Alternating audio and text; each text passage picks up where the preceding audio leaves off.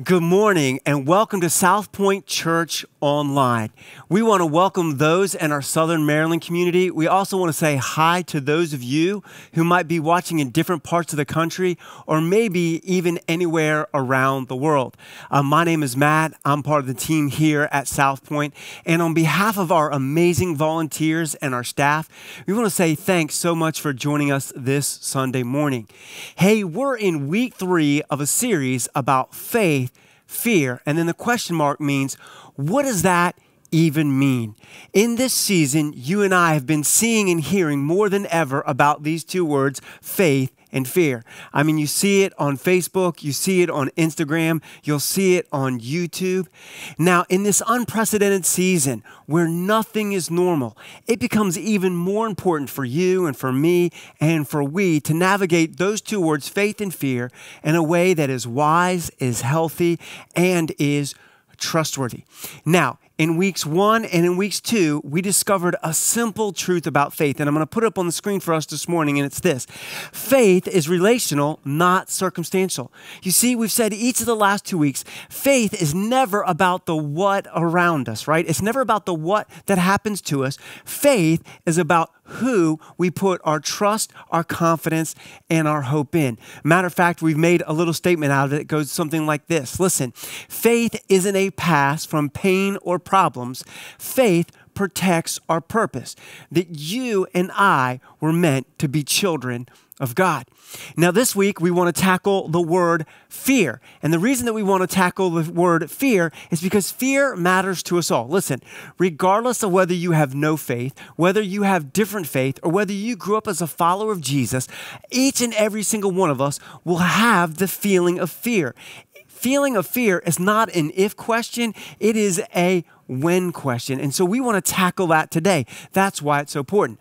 Now, before I dive in, when talking about fear, I want to make sure that you understand that I am not talking about the mental health issues of depression, anxiety, or panic, okay? You see, our brain can get injured just like any other organ in our body, like the heart or lungs. And so if you're seeing a professional or under doctor's directions taking medicine, it is not a lack of faith. It is simply the truth that you and I live in a busted and broken world. The fear that I'm talking about is the everyday type of fear that all of us will experience regardless of our faith. Now, listen, in my own journey of dealing with fear and have working with people for almost 30 years, I discovered that fear has 3 main pieces that are almost always associated that when you and I experience the feeling of fear. And I'm going to put them up on the screen for us, and it's this. Fear will make us feel alone. When you experience fear, when I experience fear, we often feel like we're going through it alone. Nobody understands. It'll only happen to me. That somehow our fear will apply only to us. Fear also makes us feel like life is undone. Whatever the brokenness is, whatever the hurt, whatever the disappointment is, that it will be complete and total. It won't be partial. It won't be halfway. This fear often drives us to believe that our lives will be undone. And lastly, fear means that we believe that it will be permanent, that this thing that happens to us, it can't be undone, and it will last the rest of our life. And here's what I discovered about fear. Fear often leads to the very behaviors and things we hate in life. I made a list of things fear drives me to and might have drove you to, and I bet we've seen fear drive other people to these things. Fear drives people to be greedy. I mean, if this pandemic hasn't taught us anything, it's that fear can drive good, normal human beings to be greedy. Fear can drive us to be selfish, where it's all about me, myself, and I, and we forget to love our neighbor. Fear can cause us to hate. I can't tell you in conversations when we don't know who or what people are like, we will fear the unknown. Fear will cause us to lie. Sometimes the truth is just the best way, but in fear, we'll lie. Fear will lead to cheating, either because we can't win or succeed or need that job. We'll take shortcuts. We'll cheat because we fear the outcome. Fear will also lead to procrastination. We'll continue to put something off because we believe it'll be painful or hard, but it never actually solves the problem. And as we look at the list of things that fear drives me to, to, it probably drives you to. We look at that list and say, fear usually doesn't drive us to anything that is good. Fear almost always drives us to broken behavior. And it leads you and I to a truth that all of us have experienced in life. And it's our opening truth this morning, and we're going to put up here. Fearful decisions are often unwise decisions. When we make decisions in fear, they're usually bad ones. Matter of fact, this isn't my idea. This isn't my opinion. Did you know scientific research proves that in a fearful state, fear often circumvents the thinking part of our brain, and we make poor or bad decisions based on fear. And here's the problem with fearful decisions that are often unwise decisions. I mean, think about this. When we're fearful or terrified, do you think we make good decisions? I discovered there are three parts of usually fearful decisions. First, they are rushed. We feel fear drives us that we need to make a decision right now, so we rush the decision.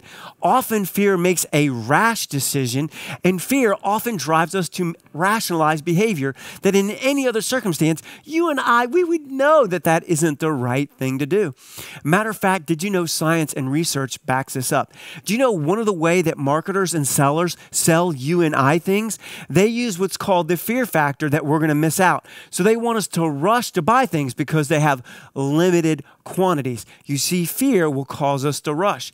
Fear will cause us to have rash behaviors. Again, fear circumvents our logic, and sometimes in a rash decision of fear, we just make a really bad decision. And then we'll rationalize. I bet you've done this. I know I've done this. Fear, whether it's actually scary fear or the fear of missing out, right? We rationalize behavior that in any other circumstances you and I know wouldn't be the right thing. And you know what? I've experienced this in my life. Matter of fact, true story. Number one, I was 12 years old. Now, I was 12 years old. I was living with my biological dad and my stepmom, right? And they had gone out for the evening. I can't remember why they went out. I don't know if they were on a date night. I don't know if they were going to a party. But I know that I was home alone, and it was the evening. And I think I was supposed to stay inside, but I don't really remember. But I remember I had a friend who had called me on a landline. I don't know if you remember what that is, but that does date me, right? I had a good friend call me on a landline and said that his dad got this new thing called cable, which also dates me, and said there's a channel that we definitely shouldn't have been watching that his dad had. So I ran over to his house. We watched a channel that we shouldn't have had. And I lost track of time, and so I ran home. And as I was coming home to my little townhouse with my biological dad and my stepmom, I noticed all the lights were on. I could see the dog was out, and I noticed that my biological dad and my stepmom were home. And all of a sudden, in fear, I made a really unwise decision. It was rushed, it was rash, and then I eventually rationalized. I said, oh my gosh, I wonder if they know what I did. I don't think I was supposed to be out. They're going to put me on permanent punishment. I'm going to get a spanking. Life is over. And so you know what I did? As a 12-year-old crazy kid, I ran away for almost 2 weeks. And when I ran away, I was cold. I was hungry. I slept in a sewer. I stole people's tips. I rationalized that stealing was okay because I was hungry. I stole food from stores. And get this, I broke into a church and ate communion wafers and drank the juice that they used for communion. And I broke into cars. I mean, I did all those things. And then finally, when I got caught and was brought back home, my parents, my biological dad and my stepmom were so confused. They're like, why did you run away? We thought you went on a walk. Because fearful decisions are often unwise decisions. And it leaves you and I asking, have you ever made an unwise or bad decision because of fear? I mean, not just the scary kind of fear, but the fear of missing out. I mean, did the fear of missing out on him or her cause you to make an unwise decision? Did missing out on that thing or that purchase cause you to make an unwise financial decision? Did your fear of missing out on landing that contract or that job or that thing cause you to make an unwise or bad decision? I bet if we were honest, when we look back at our bad decisions, many of them were made because we feared that we were going to miss out or we were fearful. And so it leaves you and I asking a really important question today. How do we not let fear drive us to bad decisions?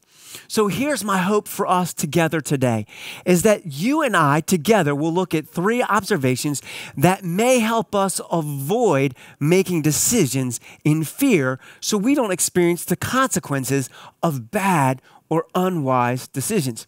Now, the first observation I want to make is one that you already know. So when I show it to you, don't freak out. Don't go, Matt, I already know it. But it's so important that we actually have to address it. And so I want to make sure that you know about it. And so this is the first observation that will help us this morning. And again, you already know it, but we're going to put it up on the screen. Fear can become an unhealthy mindset. You already know this. I already know this. If we regularly have a response, it will lead to it being a reflex. Listen, our regular responses often become reflexes. Let me give you an example of what I'm talking about when it comes to like this thing, fear that we're talking about, right? And I'm going to put up on the screen it's something like this. We feel the feeling of fear, right? Like, fear isn't, it's something that we feel. So we feel fear, but none of us likes the feeling of fear, right? Unless you're like watching a horror movie or like bungee jumping, right? But most of us don't like the feeling of fear. And so when we feel the feeling of fear, we start what I call the blame game. And here's why. Because none of us wants to feel fear. Like we wouldn't choose that, right? So it's got to be somebody's fault. I mean, anybody's fault other than ours. It's got to be our pastor's fault. It's got to be the government's fault. It's our kids, our spouse, our neighbors. It's anybody's fault than ours.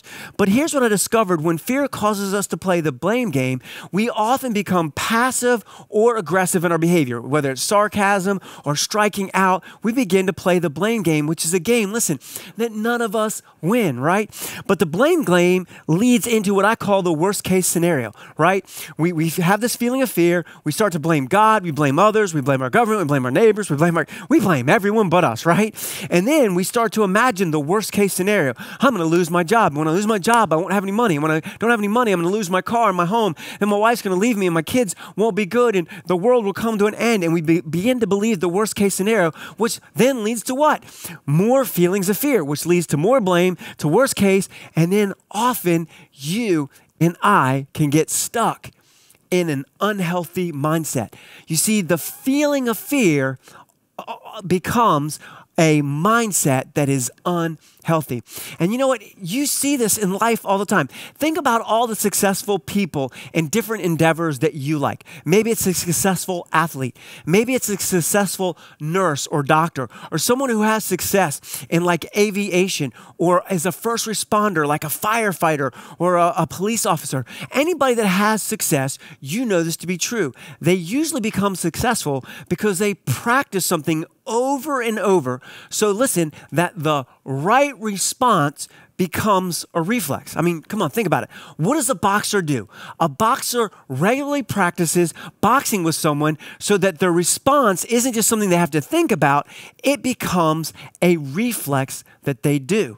Did you know that neuroscience tells us that if we have the same thoughts over and over, it creates a new neural pathway that becomes a shortcut or a highway?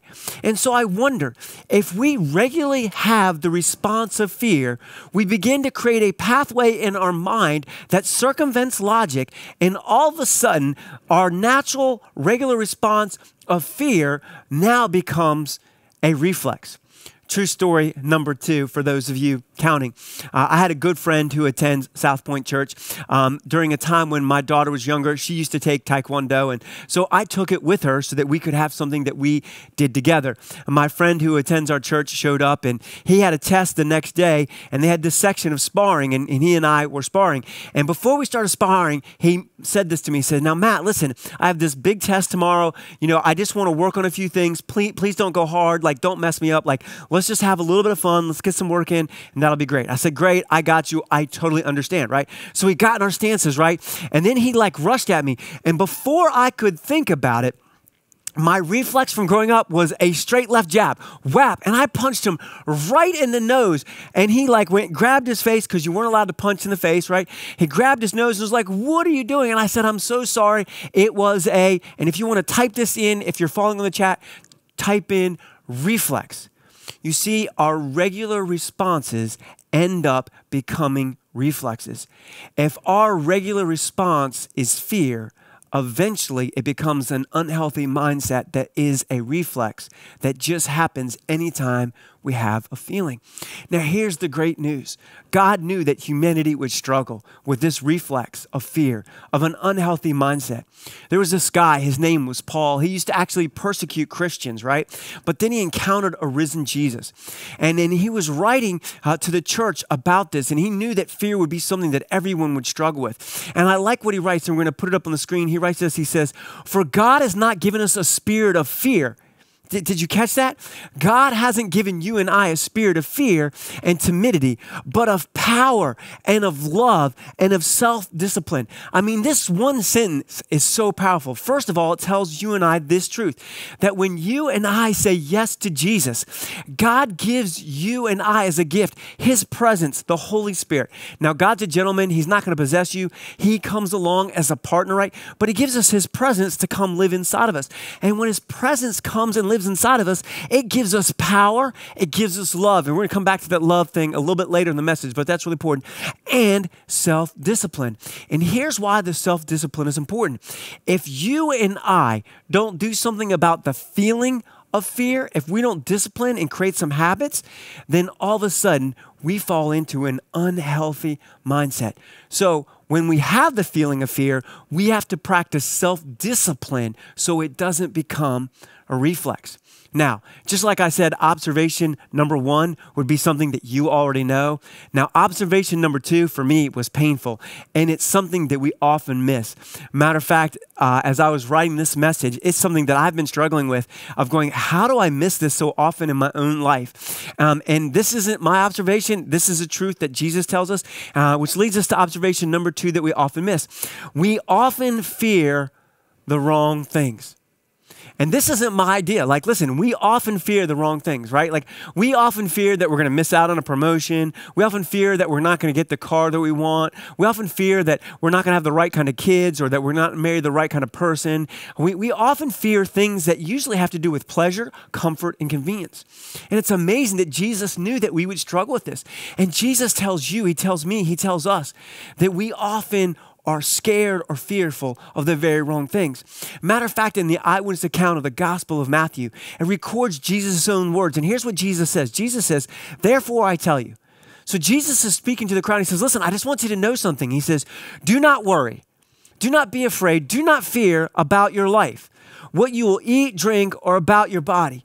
He's saying, listen, the whole world has always struggled about the clothes they wear, how much food they have, what kind of house they live, what kind of car. They didn't have cars back then, but you know what I'm talking about, what kind of horses or chariots. Like, we're always concerned about our comfort, our convenience, our pleasure, the things that we have. And then he asks this question, is life not more than food? And Jesus is driving home a point that is so important. He's saying, listen, don't you get it? Life is more than what we consume. Life is meant to be more than our comforts or convenience. And he says, and the body is more than clothes. He says, don't you get it? You guys often fear the comfort and convenience and the pleasures, but what about your purpose? What about the very thing that you were made to do? And it left me with this question. I often fear on missing out on comfort, convenience, and pleasure. Rarely do I ask myself the question, am I missing out on my purpose? I really struggled with this truth this week as I was thinking about my life. Because if I'm really honest with you today, when I go to bed and I am kind of frustrated with my day, or I'm thinking about what went wrong, or I'm thinking about my regrets, do you know what my regrets, my frustrations, the things that I'm upset about that keep me up? It's usually like my food wasn't cooked right, I didn't get what I want when I ordered, there was a problem at work, and so I had to solve it, and it created pain.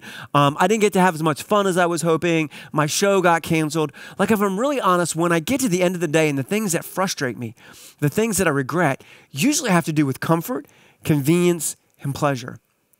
Rarely have I gone to bed and say, hey, God, was there somebody that you put in my life that I missed today that I was supposed to love on your behalf? God, did I use today the way that you wanted me to? It was a gift. Did I use it in a way to make the world a better place? And see, Jesus tells us that we often fear the wrong thing. You see, we often fear the things that we're not going to get instead of, are we accomplishing the purpose as sons and daughters of God? I mean, comfort and convenience, those are gifts. Pleasure, it's a gift. But that's not what life is about. Life is more than consumption. And often so much of our time and attention is given to, are we missing out on comfort and convenience? And not asking, are we missing our purpose? As I was preparing this, there was this phrase that came to my mind, and it's this. And sometimes there are truths about life that we don't like, but just because we don't like them doesn't change the truth. And here's what I discovered, and you know, but we don't like to say out loud. Purpose always has a price. Purpose always comes with a price. I saw a little quote this week that was going right along. It said, calling and comfort do not go hand in hand. And so I want to ask the question today, are you and I fearing the wrong things? Is what we fear missing out on our comfort, our conveniences, our pleasure? Do we ask ourselves on a daily, and on a regular basis, are we missing out on our purpose? And now, observation number one is something you already knew.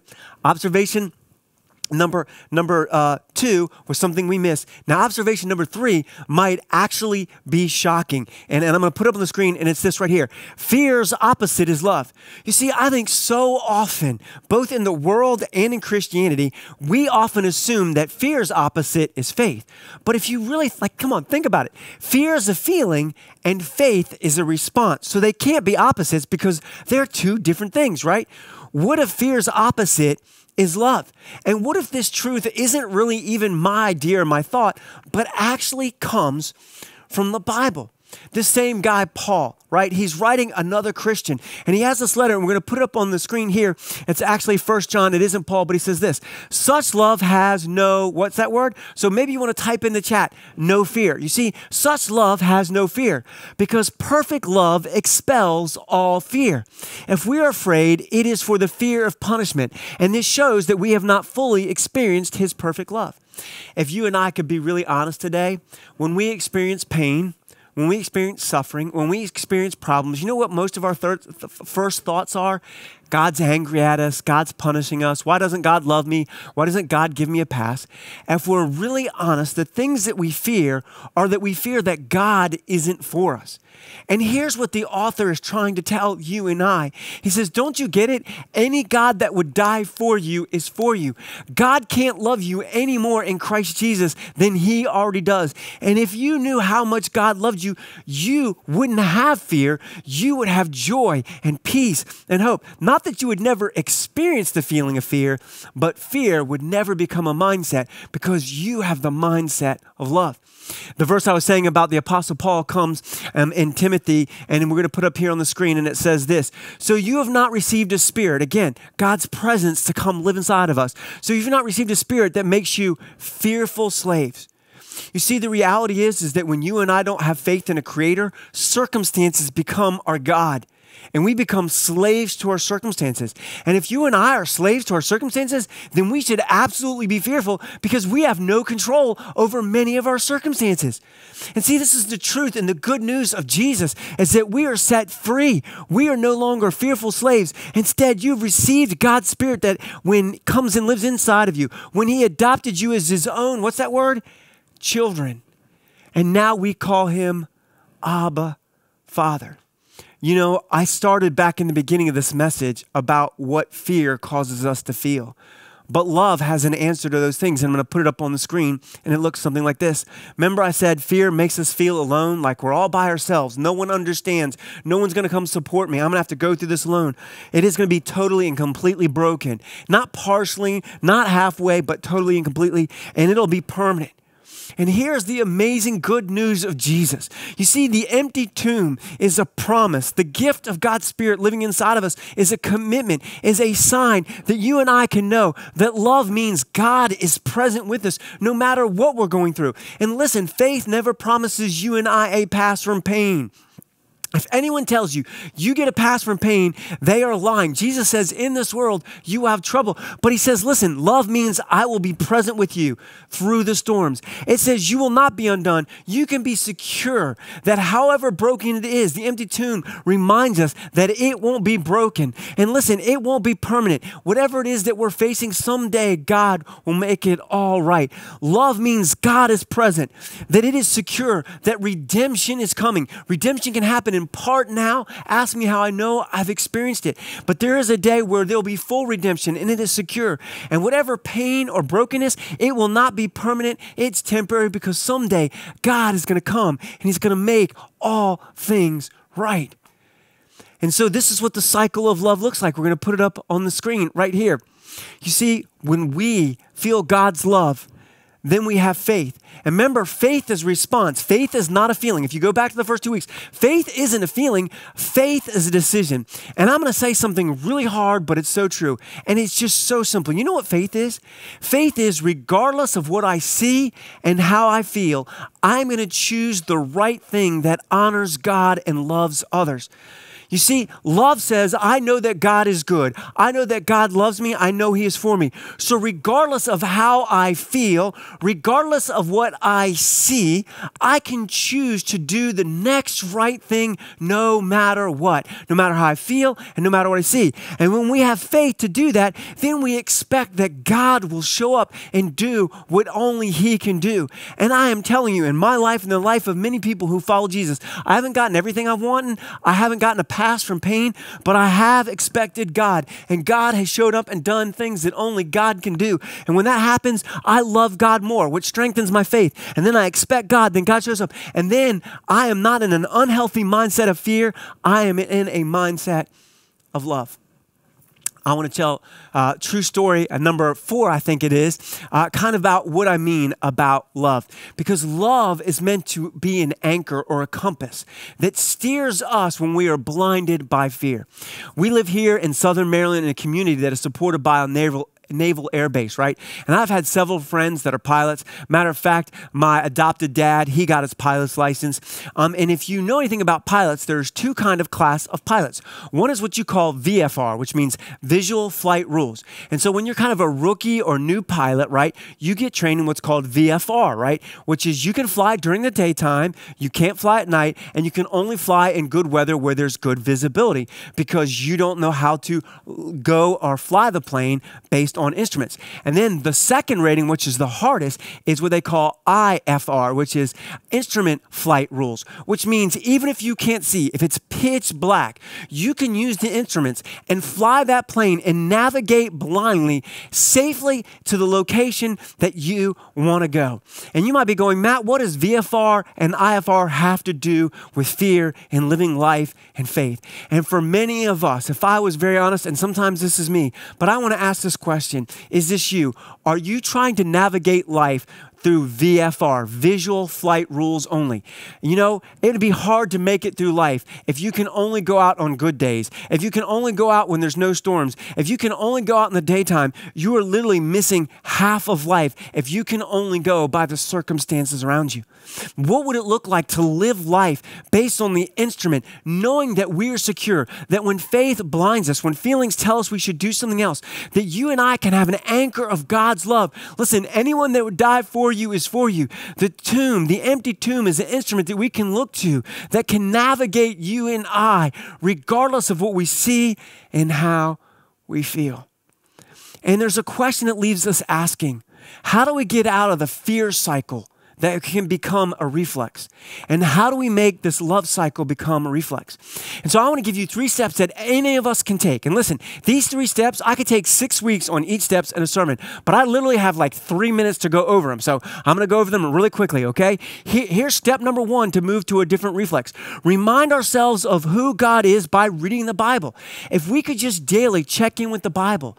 Listen, the world around us screams at us all day long. Your value comes from your beauty, your talent, your money, your success, your looks. Like, it tells you if you don't have those things, then you don't have value and your life isn't a success. But if we daily go and remind us that there's a God who loves us and is for us and has all these promises by reading the Bible. The second thing is we can reconnect with God's presence, the Holy Spirit, in prayer. Listen, every day, I bet most of you, why don't you just type in phone or cell phone, right? If you have a cell phone or a phone that you use, listen, by the end of the day, what do you do at night before you go to bed? You charge the battery up because it's drained all the power getting used. We should daily reconnect with our power source, God's presence, in prayer. And then thirdly, we can be reassured through worship, singing, and gratitude. I mean, sometimes just making a gratitude list. I mean, the worship team led us in worship, and it reminds us of God's goodness, not the good things that he gives us, but that he is good and that we can put our hope and trust in him. We can simply do these three things every day so that our reflex becomes one of love and not one of fear. And so if I had to sum up this message today, here's what I would say. I'm going to put up on the screen here. I would say God's love can free us from the slavery of a fearful mindset. You see, here's the truth. The feeling of fear, well, that's unavoidable. The truth is, fearful feelings isn't an if question. It is simply a when question. However, you and I can make a choice when we have the feeling of fear to experience and execute discipline. You and I on a daily basis can choose the input to do one or two things. Don't miss this. We can either feed our fear or starve our fear. And so I would ask, maybe you want to type in the chat, I'm going to starve my fear. I'm going to have some input that won't feed my fear, but that will starve my fear. I want to close with a true example about my daughter. Now, I have an older daughter and a younger daughter, and one of those daughters, when she was little, for whatever reason, maybe just because she likes food or likes dinner or whatever, but even from a little age, she would ask mom or I almost every night, are we having dinner? Which was really confusing to me because we never did not feed her. Like every once in a while, we had quesadilla night or like leftover night, but we never did not feed her dinner. But even from a little kid, all the way up through elementary school, even into high school, she would come down every night and go, hey, mom, hey, dad, are we having dinner? Mom, are you making dinner? And finally, in her teens, when she asked this question one day, I go, hey, we've made dinner for you almost for 2 decades. Why do you keep asking it? And then they kind of went, I don't know why. And I know why. Because they had a regular response that became a reflex. And it leaves me asking you and I this question. As we look at the goodness of God's creation, as we look at the goodness of the things that God gives us in life that we can consume and enjoy, as we look at God's goodness in the cross and the empty tomb, I wonder how many of us daily come to God and go, are you really good? And it's not because we don't see God's good, it's because our reflex is an unhealthy mindset based in fear. And so I want to leave us with a simple question. What will you choose as your daily input this week? Will you daily choose to input something that will feed your fear? Or will you daily input something that will starve your fear? Our hope and our prayer is that love will become the mindset and that fear will never drive you or I to an unhealthy or unwise decision because the quality of our life is determined by our decisions. And if we make them in fear, then it'll cause a life that none of us wants. So our hope and our prayer is that we would starve our fear and not feed it. Let me pray for us. Hey, God, thank you for loving us. God, thank you that you freed us from the slavery of fear. God, that your love is true and good, and that there is nothing, your scripture says, there is nothing in heaven, on earth, or below earth. There's no circumstances that can separate us from the love of God found in Jesus Christ. God, I pray that you would pour out your Spirit, God, upon our hearts and our minds, God, so that we can trust in you, so that the decisions that we make will not be fearful decisions, but decisions that are sound, that are made in love. God, we just invite you in, God. We just say yes. We say our daily input is going to be of prayer. Our daily input is going to be of the scripture. Our daily input is going to be in worship, God, so that we don't make decisions based in fear. This is our prayer. In Jesus' name. And all who agreed said amen. Thanks for joining us this Sunday. Have a great one. By the way, happy Mother's Day to all the moms. God bless and have a great one.